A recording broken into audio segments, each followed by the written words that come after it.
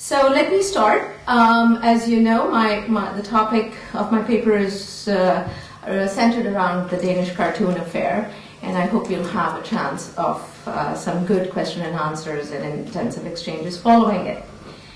Any academic discussion of religion in the present moment must countenance the shrill polemics that have become the hallmark of the subject today. The events of the past decade, including 9/11, the subsequent war on terror, and the rise of religious politics globally, have intensified what was at one point a latent schism between religious and secular worldviews. Writers from both sides of this schism now posit an incommensurable divide between strong religious beliefs and secular values. Indeed, a series of international events, particularly around Islam, are often seen as further evidence of this incommensurability. Despite this polarization, some reflected voices in the current debate have tried to show how the religious and the secular are not so much immutable essences or opposed ideologies, as they are concepts that gain a particular salience with the emergence of the modern state and attendant politics. Concepts that are furthermore interdependent and necessarily linked in their mutual transformation and historical emergence. Viewed from this perspective, as a secular rationality has come to define law, statecraft, knowledge production, and economic relations in the modern world, it has also simultaneously transformed the conceptions, ideals, practices, and institutions of religious life. Secularism here is understood not simply as the doctrinal separation of the church from the state, but the rearticulation of religion in a manner that is commensurate with modern sensibilities and modes of governance. To rethink the religious is to also rethink the secular and its truth claims, its promise of internal and external goods. In other words, what I'm taking for granted here as a point of departure is what seems to be the consensus in much of the emergent scholarship on secularism, that secularism cannot simply be understood as a separation of church and state, but secularism has always involved states' reformation of religious life and its institutions and practices. So, and what that entails is not simply an issue of the law, but also the cultural practices, the larger social life of what is considered to be religious, and therefore distinct, normatively distinct from the apparatus of the state. But in fact, when you begin to look at the history of the transformations that the modern state has brought about, what you see is its constant adjudication, reformation, reform of religious life. So that's the analytical point from which we are starting here. Now, these analytical reflections on secularism are often challenged by those who fear that this manner of thinking forestalls effective action against the threat of religious extremism that haunts our world today. By historicizing the truth of secular reason and questioning its normative claims, one paves the way for religious fanaticism to take hold of our institutions and society. Our temporal frame of action requires certainty and judgment rather than critical thinking of secular goods. Now, public reaction on the part of both Muslims and non-Muslims to the publication of Danish cartoons of Muhammad, which were initially, as you know, published in 2005 and then republished in 2008, is a conspicuous example of what, for many, is at stake in the standoff between religious and secular worldviews, particularly in liberal democratic societies. Following the initial publication of the cartoons, while shrill and incendiary polemics were common to both sides, most commentators concurred that what was at stake was a moral impasse between a religious taboo and the secular liberal principle of freedom of expression, especially satirical expression, so essential to a liberal democratic society. While this consensus continues to reign supreme, in this talk today I want to unsettle this way of thinking, calling our attention instead to the normative conceptions enfolded within this assessment about what constitutes religion and a modern religious subject in our world. I hope to show that to abide by the description that the Danish cartoons exemplify a clash between the principles of blasphemy and freedom of speech is to accept a prior set of judgments about what kind of injury or offense the cartoons caused, and how such an injury might be addressed in a liberal democratic society.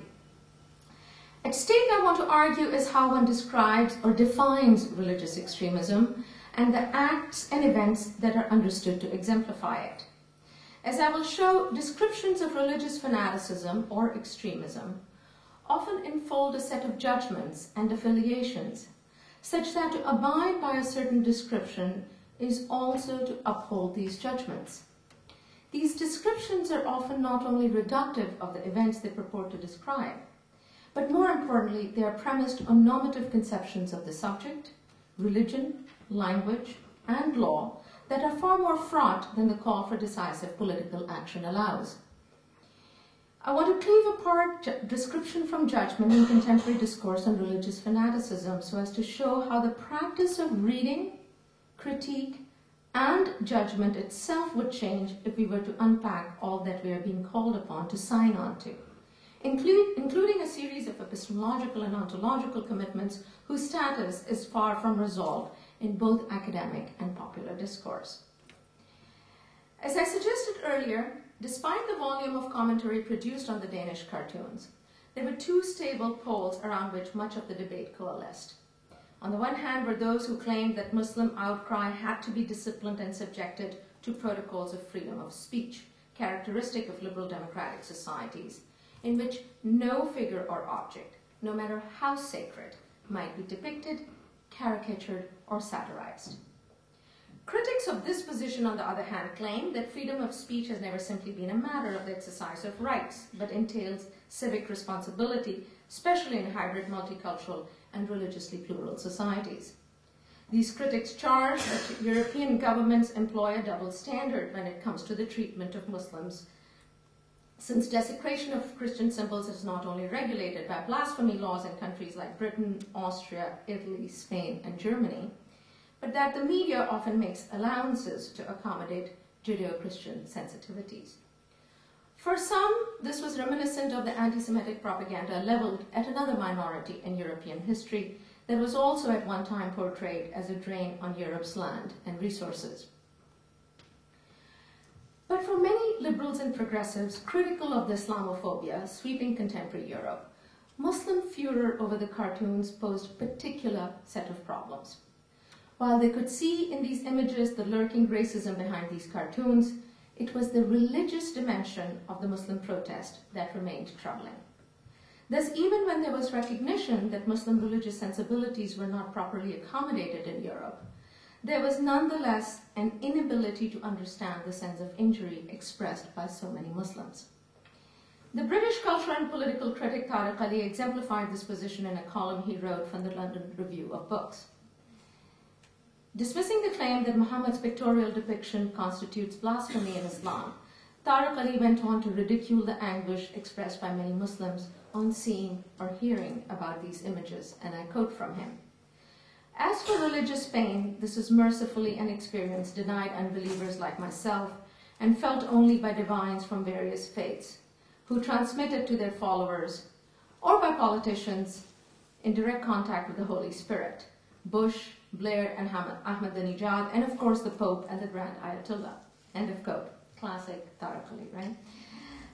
In Tariq Ali's view, Muslims who expressed pain upon seeing the Prophet depicted as a terrorist or hearing about such depictions were nothing but pawns in the hands of religious and political leaders. Similarly, Stanley Fish, in an op-ed piece for the New York Times, opined that the cartoon affair was best understood in terms of a contrast between their strongly held religious beliefs and our anemic liberal morality. Liberal morality, he argued, consists in a withdrawal from morality in any strong, insisted form, such that liberals do not care whether their beliefs prevail or not. Muslims, on the other hand, he argued, have strong beliefs, whose implementation they passionately defend. I want to argue that to understand the affront the cartoons caused within terms of racism alone, or for that matter, Western irreligiosity, is to circumscribe ourselves to the limited vocabulary of blasphemy and freedom of speech. Both these notions, grounded in juridical notions of rights and state sanction, presuppose a semiotic ideology in which signifiers are arbitrarily linked to concepts, their meaning open to people's reading in accord with the particular code they share between them. What might appear to be a symbol of mirth and merrymaking to some may well be interpreted as blasphemous by others. In what follows, I want to suggest that this rather impoverished understanding of images, icons, and signs not only naturalizes a certain concept of a religious subject, ensconced in a world of encoded meaning, but also fails to attend to the affective and embodied practices through which a subject comes to relate to a particular sign. A relation founded not only on representation, but what I will call attachment and cohabitation. I want to clarify at the outset, and this is a point on which I'm repeatedly misunderstood, so I hope this is clear to you, that my goal here is not, and I repeat, not to provide a more authoritative model for understanding Muslim anger over the cartoons. So it's not a cause and effect argument about what really transpired, why did Muslims protest. This is not what this paper is about. Indeed, the motivations for the international protests were notoriously heterogeneous, and it is impossible to explain them through a single causal narrative. And there is much very persuasive literature that has been written precisely in explaining what in different contexts caused the demonstrations to happen in various parts of the Muslim world, and what in effect were the causes in the backlash against Muslims within Europe for their protest against the cartoons. Instead, my aim in pursuing this line of thought in this paper is to push us to consider why such little thought has been given in academic and public debate about what constitutes moral injury in our secular world today. What are the conditions of intelligibility that renders certain moral claims legible and others mute? Where the language of street violence can be mapped onto the matrix of racism, blasphemy, and free speech, but the claim to what Tariq Ali pejoratively calls religious pain remains elusive, if not incomprehensible. What are the costs entailed in turning to the law or the state to settle such a controversy? How might we draw on the recent scholarship on secularism to complicate what is otherwise a polemical and shrill debate about the proper place of religious symbols in a secular democratic society? So these are the questions that orient my paper.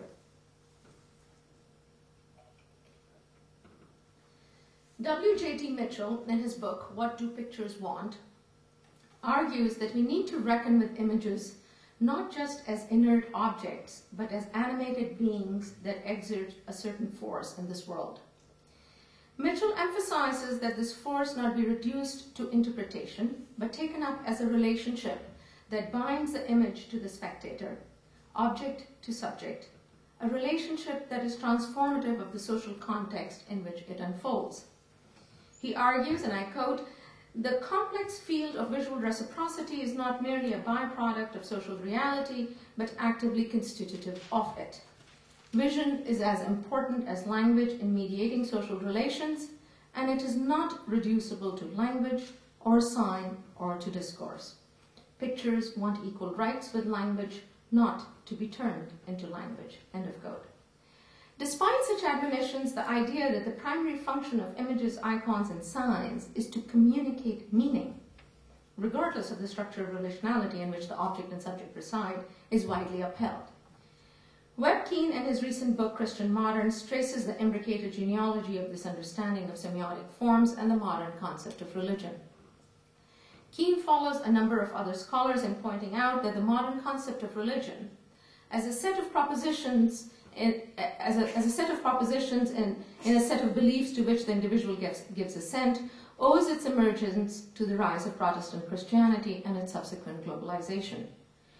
Whereas colonial missionary movements were the carriers for many of the practical and doctrinal elements of the semiotic ideology, aspects of it became embedded in more secular ideas of what it means to be modern. One crucial aspect of the semiotic ideology is the distinction between subject and object, between substance and meaning, signifiers and signified, form and essence.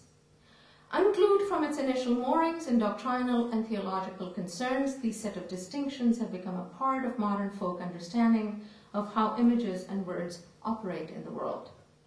One version of this is evident in Saussure's model of language that posits an immutable distinction between the realm of language and the realm of things, material or conceptual, between the sign and the world, between speech and linguistic system. Historians and anthropologists have long written about the shock experienced by proselytizing missionaries when they first encountered non-Christian natives who attributed divine agency to material signs, often regarded material objects and their exchange as an ontological extension of themselves, thereby dissolving the distinction between persons and things, and for whom linguistic practices did not simply denote reality, but also helped create it, as in the use of ritual speech to invoke ancestral spirits or divine presence. The dismay that Protestant Christian missionaries felt at the moral consequences that followed from native epistemological assumptions, I want to suggest, has many resonances with the bafflement many liberals and progressives express at the scope and depth of Muslim reaction over the cartoons today. One source of bafflement emanates from the semiotic ideology that underpins their sense that religious symbols and icons are one thing, and sacred figures, with all the devotional respect they might evoke, another. To confuse one with the other is to commit a category mistake, and to fail to realize that signs and symbols are only arbitrarily linked to the abstractions that humans have come to revere and regard as sacred. As any modern sensible human being must understand, religious signs, such as the cross, are not embodiments of the divine, but only stand in for the divine through an act of human encoding and interpretation.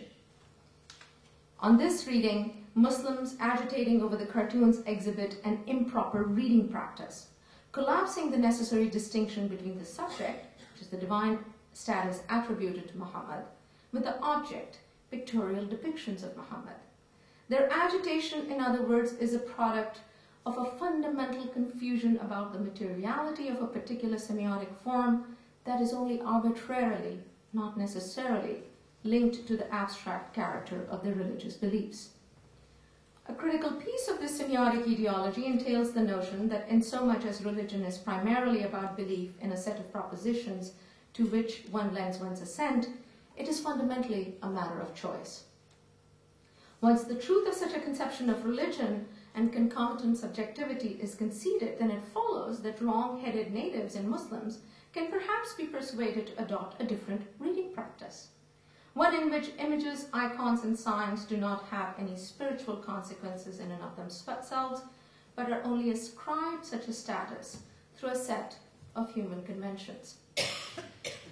The transformative power of this vision was precisely what motivated the 18th and 19th century missionaries to undertake the pedagogical project of teaching native subjects to properly distinguish between inanimate objects, humans, and divinity. It is this same vision that seems to inform the well-meaning pleas circulating in Europe today for Muslims to stop taking the Danish cartoon so seriously, to realize that the image of Muhammad can produce no real injury, given its true locus is in the interiority of the individual believer and not the fickle world of material symbols and signs. The hope that a correct reading practice can yield compliant subjects crucially depends, in other words, upon a prior agreement about what religion should be in the modern world. It is this normative understanding of religion internal to liberalism that is often missed and glossed over by commentators such as Stanley Fish, who I mentioned earlier, when he claims that liberalism is anemic in its moral and religious commitments.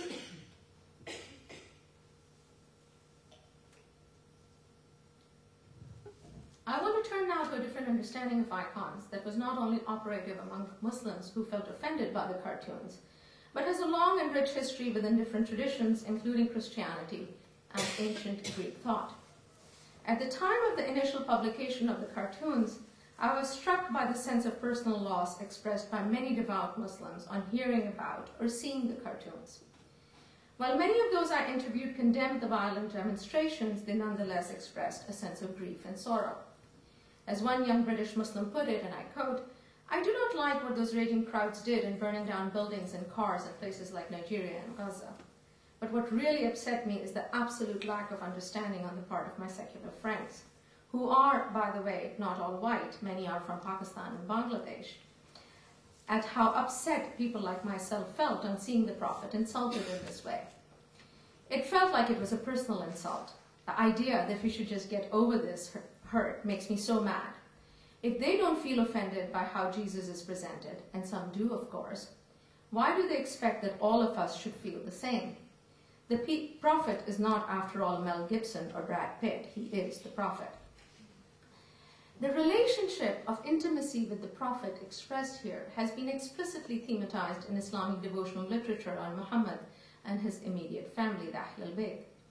In this literature, Muhammad is regarded as a moral exemplar, whose words and deeds are understood not so much as commandments, but as ways of inhabiting the world bodily and ethically. Those who profess love for the Prophet do not simply follow his advice and admonitions to the Ummah that exist in the form of the Hadith, which is the compendium of the Prophet's sayings and deeds, but also try to emulate how he dressed, what he ate, how he spoke to his friends and adversaries, how he slept, taught, walked, and so on. These mimetic ways of realizing the Prophet's behavior are lived not as commandments, but as virtues, where one wants to ingest, as it were, in oneself the Prophet's persona. The point I wish to emphasize here is that within traditions of Muslim piety, a devout Muslim's relationship to Muhammad is predicated not so much upon a communicative or representational model, but an assimilative one. Muhammad in this understanding is not simply a proper noun referring to a particular historical figure, but marks a relation of similitude. In this economy of signification, he's a figure of eminence in his constant exemplariness, and is therefore not a referential sign that stands apart from an essence that it denotes. The modality of attachment that I'm describing here between a devout Muslim and the exemplary figure of Muhammad is perhaps best captured in Aristotle's notion of schisis, used to describe different kinds of relations in his work categories, a concept that was later elaborated by the Neoplatonists such as Porphyry, Ammonius, and Elias. The Oxford English Dictionary describes schisis as the manner in which a thing is related to something else. Scholars commenting on Aristotle's use of schisis distinguish it from his use of the term prosody, in which schisis captures a sense of embodied habitation and intimate proximity that imbues a relation. Its closest cognate in Greek is hexes, and in Latin habitus, both suggesting a bodily condition or temperament that undergirds a particular modality of relation. Particularly relevant to my argument here is the meaning schisis was given during the Second Iconoclastic Controversy, when perhaps, not surprisingly, it is the iconophiles who used it to respond against charges of idolatry and to defend their doctrine of consubstantiality. I understand I'm speaking in the land of Calvin, so this might make it difficult for this argument to carry over. Kenneth Perry, in his book on Byzantine iconophile thought, shows that Aristotle's concept of relationality became crucial to the defense of the holy image by the two great iconophiles, Theodore of Studite and the patriarch Nikephoros. Perry shows what the image and prototype share in their discourse is not an essence, and this is crucial, human or divine, but the relationship between them. This relationship is based in homonymy and hypostasis. The image and deity are two in nature and essence, but identical in name. It is the imaginal structure shared between them that gives form to this relationship. That is to say, to be the image of is to be in a living relation to. Schisis aptly captures not only how a devout Muslim's relationship to Muhammad is described in Islamic devotional literature, but also how it is lived and practiced in various parts of the Muslim world. Even the thoroughly standardized canon of the Sunnah, which is the authoritative record of the Prophet's actions and speech, vacillates between what read like straightforward commands on the one hand and descriptions of the Prophet's behavior on the other, his persona and habits, understood as exemplars for the constitution of one's own ethical and affective equipment. For many pious Muslims, it is these embodied practices and virtues that provide the substrate through which one comes to acquire a devoted and pious disposition. It is not due to the compulsion of the law that one emulates the Prophet's conduct, but because of the ethical capacities one has developed that incline one to behave in a certain way. For many Muslims, the offense the cartoons committed was not against a moral interdiction, thou shalt not make images of Muhammad, but against a structure of affect, a habitus that feels wounded. This wound requires moral action, but its language is neither juridical nor that of street protest, because it does not belong to an economy of blame, accountability, and reparations. The action it requires is internal to the structure of affect, relations and virtues that predisposes one to experience and act as a violation in the first place. One might ask what happens to this mode of injury when it is subject to the language of law, politics, and street protest, to the language of identity politics. What are its conditions of intelligibility in a world where identity politics reign and the juridical language of rights dominate? Does it remain mute and unintelligible, or does its logic undergo a transformation? How does this kind of religious offense complicate principles of free speech and freedom of religion espoused by liberal democratic societies? Let me briefly provide some ways of thinking about these questions.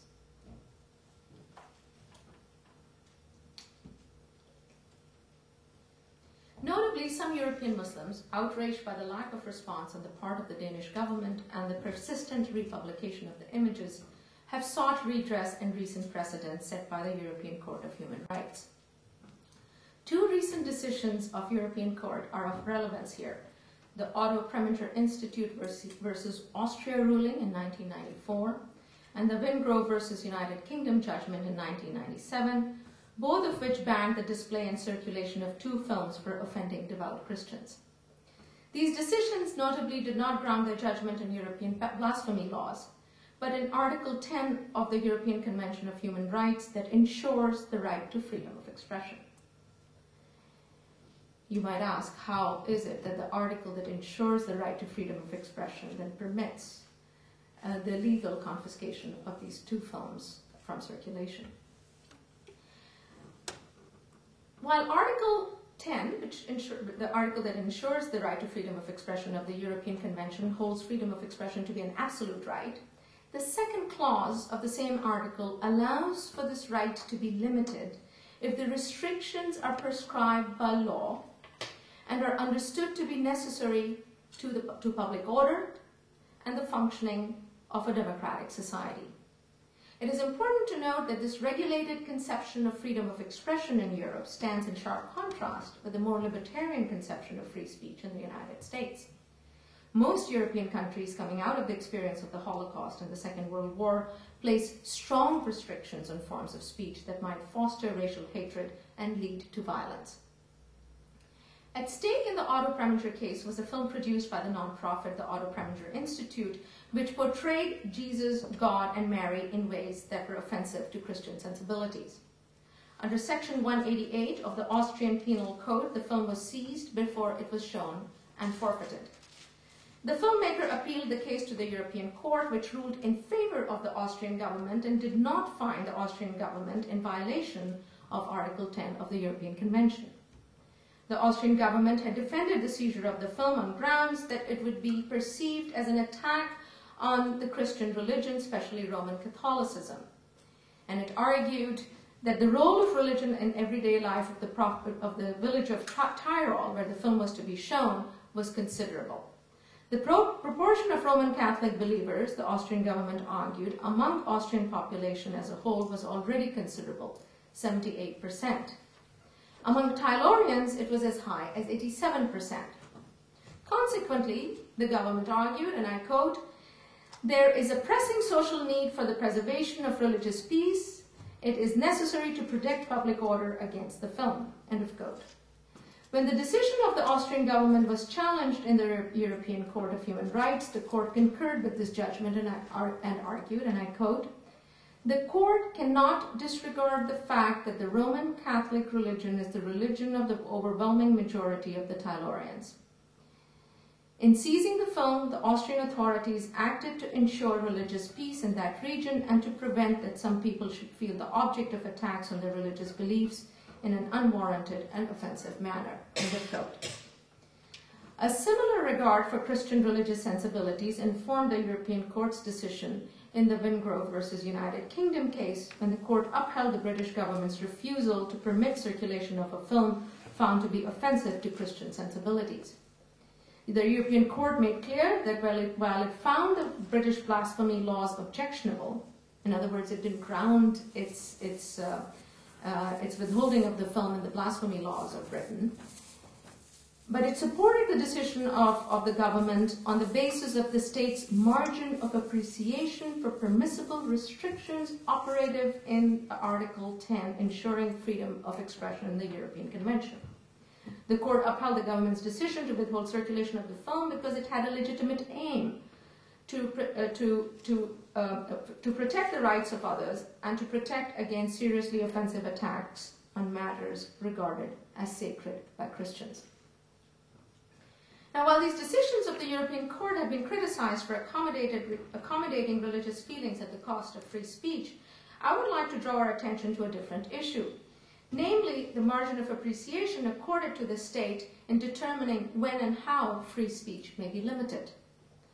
The second clause of Article 10 of the European Convention on Free Speech, which by the way mirrors Article 19 of the Universal Declaration of Human Rights, gives the state a wide margin of appreciation to limit free speech if the state deems it to pose a threat to national security, and this is a direct quote from the article, national security, territorial integrity, public safety, health and morals of a society, or reputations and rights of others, end of quote. In commenting about the centrality of the legal concept of public order in this French legal tradition, the anthropologist Hussein Agrama argues that it is part of a broader semantic and conceptual field in which notions of public health and morals and national security are interlinked. And this is important, the referent almost always seems to be the majority religious culture. A fundamental contradiction haunts liberal democratic legal traditions. He argues, on the one hand, everyone is equal before the law. And on the other hand, the aim of the law is to create and maintain public order, an aim that necessarily turns upon the concerns and attitudes of its majority population. While some European Muslims see the European Court's judgments as blatantly hypocritical, they accommodate Christian sensitivities but ignore Muslim ones, I would like to point out that regardless of the social context, when this legal reasoning is used, it tends to privilege the cultural and religious beliefs of the majority population. A number of observers of the European Court have noted, for example, that there appears to be a bias in the jurisprudence of the Court toward protecting traditional and established religions and a corresponding insensitivity toward the rights of minority, non-traditional, or unpopular religious groups. Those religions established within a state, either because they are an official religion, as in the case of the Anglican Church, or have a large number of adherents, as it was the case in Austria and Britain, are more likely to have their core doctrines recognized as manifestations of religious belief. It is not surprising, therefore, that when the majority religion was Islam, as was the case in this famous case, IA versus Turkey in 2005, the European Court ruling was consistent with the reasoning used in the Otto Preminger and the Wingrove decisions. The court upheld the Turkish government's ban on a book deemed offensive to the majority Muslim population on the basis that it violated the rights of others who were offended by its profaneness. As such, the Turkish government's decision had met a pressing social need and was not in violation of Article 10 of the European Convention of Human Rights. Now, the European Court is not the only legal institution where state concern for security and public and moral order leads to the accommodation of majority religious traditions. Consider, for example, the much publicized apostasy trial of Nasser Hamid Abu Zaid in Egypt, who is, of course, a faculty member at the University of Leiden now. In Utrecht, is he now in Utrecht? Wow. He's smoking this very serious. Oh, well, what do you know? Distinguished crowd. Except, Abu Zaid was tried for the crime of apostasy on the basis of his academic published writings. The case was introduced and tried based on a religious principle called hisbah that did not exist in modern Egyptian legal codes before, but was adopted in the litigation process to declare Abu Zaid an apostate. Mind you, the principle of hisbah existed historically in classical Sharia, but the form it took in the Abu Zaid case differed dramatically in that it came to be articulated within the concept of public order and the state's duty to uphold the morals of the society in congruence with the Islamic tradition of the majority. The language used in the Abu Zayd case bears striking similarities with invocations of public order in the European Court of Human Rights decisions that I cited earlier. Despite the different socio-political contexts, what is shared between the Egyptian legal argument and those of the European Court is the French legal tradition's concern for public order, and by extension, the law's privileging of majority religious sensibilities. It might be argued in response that the Otto Preminger and the Abu Zayd cases abrogate the secular principle of state neutrality by accommodating the sensitivities of a religious tradition. But such an objection, I would suggest, is based on an erroneous understanding of liberal secularism as abstaining from the domain of religious life, and this is the point with which I opened my talk. As much of recent scholarship suggests, contrary to the ideological self-understanding of secularism as the doctrinal separation of religion and state, secularism has historically entailed the regulation and reformation of religious beliefs, doctrines, and practices to yield a particular normative conception of religion that is largely Protestant Christian in its contours. Historically speaking, the secular state has not simply cordoned off religion from its regulatory ambitions, but sought to remake it through the agency of the law. This remaking is shot through with tensions and paradoxes that cannot simply be attributed to the intransigency of religionists, Muslims, or Christians.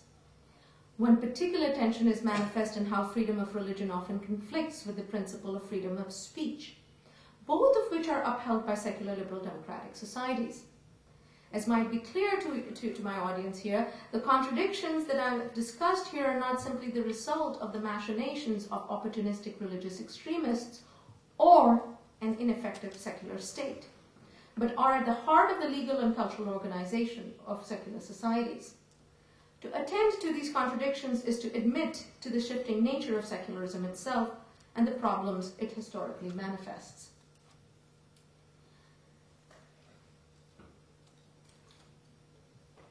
A second plausible option that is open for European Muslims is Europe's hate speech laws. Laws that, following the experience of Nazi Germany, prohibit the use of anti-Semitic and racist speech acts that might provoke or incite racial or ethnic hatred. Many European Muslims have come to argue that the cartoons are a particularly vicious example of the racism they have come to experience from their compatriots in Europe. As one prominent advocate of this position, the British sociologist Sabah Mahmood put it, the cartoons are not just about one individual Muslim per se, just as cartoons about Moses as a crooked financier would not be about one man, but a comment on Jews. And just as the latter would be racist, so are the cartoons in question. Mahmood argues that racism is not simply about biology, but can be directed at culturally and religiously marked groups. Once we move away from a biological notion of race, he argues it is possible to see that Muslims can also be the victims of racism qua Muslims, as well as qua Asian or Arabs or Bosnians. Indeed, that these different kinds of racisms can interact and can mutate, and new forms of racism can indeed emerge. This is to recognize that a form of racism has emerged which connects with but goes beyond a critique of Islam as a religion. End of quote. The European majority fears that to give claims such as Mahmood's legal force will open the doors for Muslims to use European anti-hate speech laws to unduly regulate forms of speech that they regard as injurious to their religious sensibilities. Many Europeans who champion freedom of speech reject the claim that the Danish cartoons have anything to do with racism or Islamophobia, arguing instead that Muslim extremists are using this language for their own nefarious purposes. A number of legal critics, for example, charge that Muslim use of European hate speech laws is a ruse by opponents of liberal values who understand that in order to be admitted into the democratic debate, they have to use a rhetoric that hides the conflict between their ideas and the basic tenets of open societies. Such voices caution soft-hearted liberals and multiculturalists not to fall for such an opportunistic misuse of anti-discrimination and human rights discourse because, they warn ominously, it will lead to the enforcement of Islamic values and the ultimate destruction of the Europe of the Enlightenment. And I'm often liberally quoting from these commentators when I give you these sentences. This rejection of Muslim invocations of hate speech laws turns upon two arguments. One, religious identity is categorically different from racial identity. And 2, lack of evidence of racial discrimination against Muslims in European societies. In regard to the first, that racial and religious identity are fundamentally distinct, these critics argue that race is an immutable biological characteristic, whereas religion is a matter of choice. One can change one's religion, but not one's skin color. Danish cartoons, on the other hand, merely offend religious belief. According to the legal critic Guy Harsher, in so much as racist, who I'm told teaches at the Free University in Belgium, I believe, in so much as racist behavior refuses to grant equal status to Jews and blacks because of their perceived biologically inferior character, it violates the liberal principle of equality. Blasphemy, on the other hand, he says, is normal and may be a cathartic value in open societies. What I want to problematize here is the presumption that religion is ultimately a matter of choice.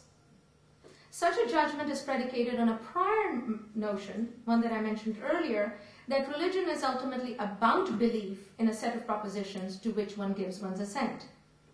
Once this premise is granted, then it is easy to assert that one can change one's belief just as easily as one might change one's dietary preferences or one's name. While the problematic conception of race as a biological attribute might be apparent to the audience, and I hope it's apparent to you, because much of race theory is precisely complicated, this idea that race is biological, the normative conception of religion offered here encounters few challenges. Earlier I explicated the concomitant semiotic ideology this conception encodes. Here I want to draw out the implications of this concept when encoded within the law. The legal critics I cite here do not simply misrecognize the kind of religiosity at stake in Muslim reactions to Danish cartoons, but they also echo the presumptions of the civil law tradition in which the epistemological status of religious belief has come to be cast as speculative, and therefore less real than the materiality of race and biology.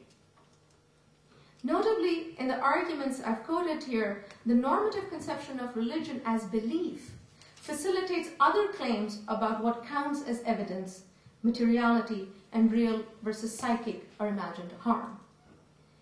In a thoughtful article entitled The Limits of Toleration, political theorist Kirsty McClure shows how the idea that religion is primarily about private belief is closely tied to the historical emergence of the notion of worldly harm in the 18th century, when the modern state came to extend its jurisdiction over a range of bodily practices, both religious and non-religious, which were deemed pertinent to the smooth functioning of the newly emergent civic domain.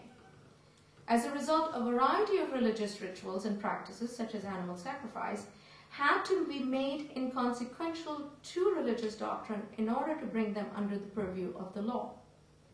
This in turn depended upon securing a new epistemological basis for religion and its various doctrinal claims on subjects, space, and time. McClure shows, for example, that the argument for religious toleration in John Locke's A Letter Concerning Toleration is grounded in an empiricist epistemology that empowers the state as the sole legitimate adjudicator of worldly practice.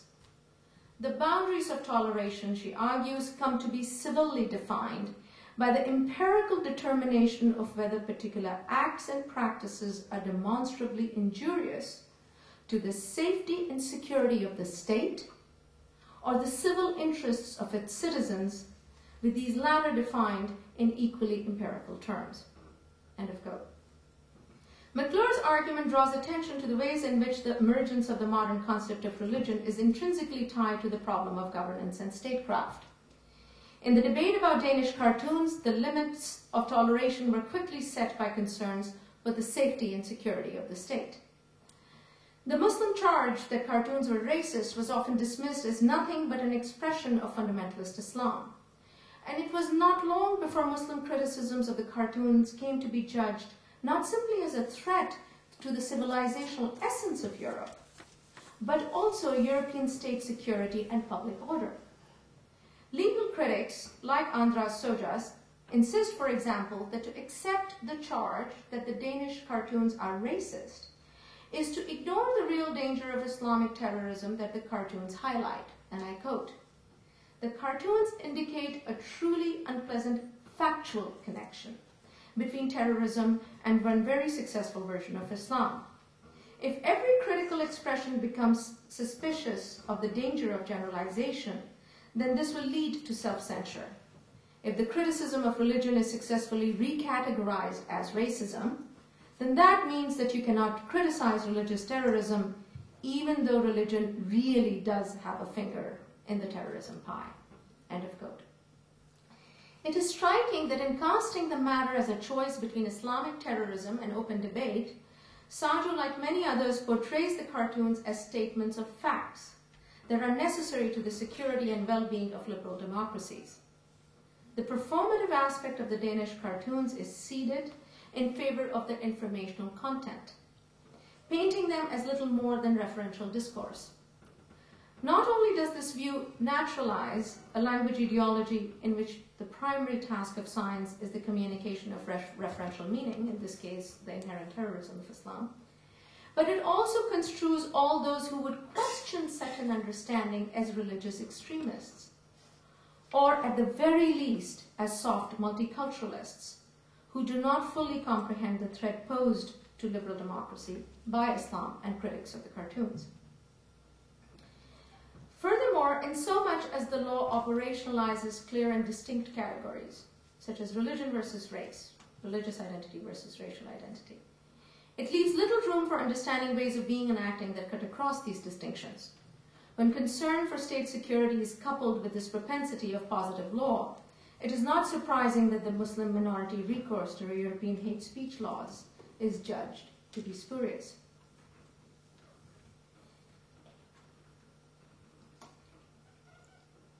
In conclusion, let me note how far this juridical language of freedom of religion and expression has come from the kind of moral injury I discussed under the concept of schisis.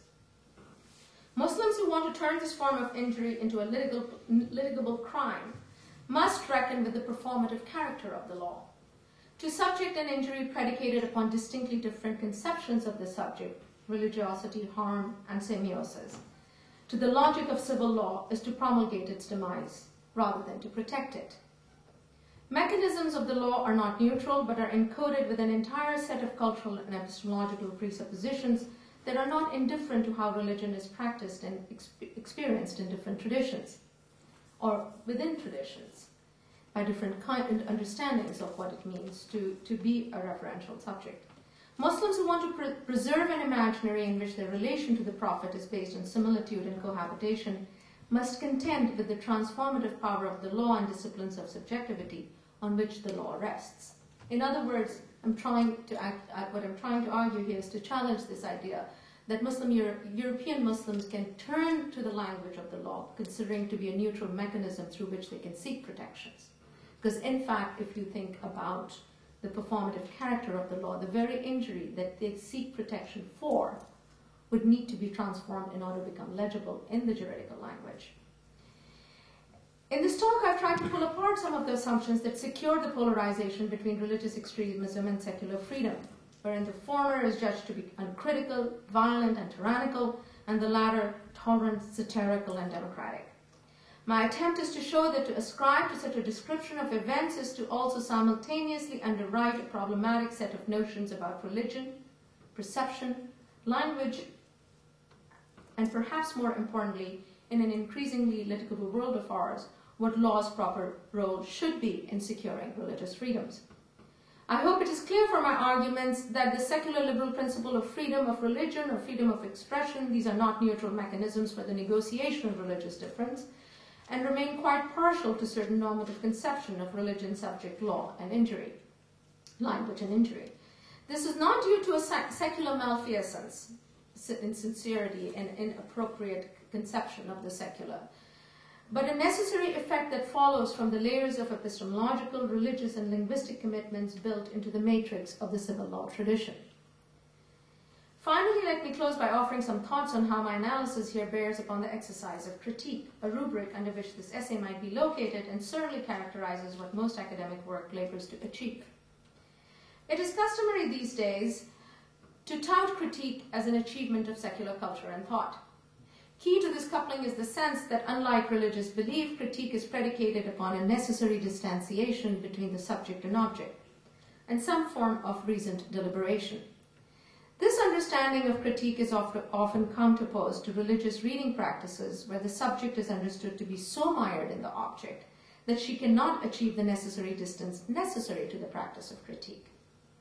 In a provocative essay, Michael Warner argues that such a conception of critique not only caricatures the religious other, but more importantly remains blind to its disciplines of subjectivity, affective attachments, and subject-object relationality.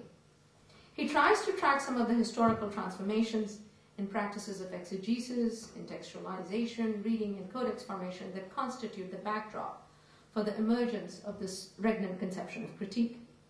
Warner urges readers to recognize and appreciate the disciplinary labor that goes into the production of a historically peculiar subjectivity entailed in this conception of critique, which is far from universal, but it also needs to be problematized in terms of its relation to the practice of critique. And so much as the tradition of critical theory is infused with the suspicion, if not dismissal, of religion's metaphysical and epistemological commitments, it would behoove us to think critically about this dismissal. How are epistemology and critique related within this tradition? Do distinct traditions of critique require particular epistemology and ontological presuppositions of the subject? How might we rethink the dominant conception of time as empty, homogeneous, and bounded, one so germane to our secular conception of history, in light of other ways of relating to and experiencing time that also suffuse modern life? What are some of the practices of self-cultivation, including practices of reading, contemplation, engagement, and sociality, internal to secular conceptions of critique? The kind of labor involved in answering these questions requires not only a dialogue across disciplines, but also the putative divide between Western and non-Western traditions of critique and practice. This dialogue, I would submit in turn, depends on making a distinction between the labor entailed in the analysis of phenomenon and defending our own beliefs in certain secular conceptions of liberty and attachment. The tension between the two is a productive one for the exercise of critique, in so much as it suspends the closure necessary to political action, so as to allow thinking to proceed in unaccustomed ways. Such an exercise perhaps should not be so foreign to those who have touted critique as their analytic practice. Perhaps it is too much to ask. Thank you.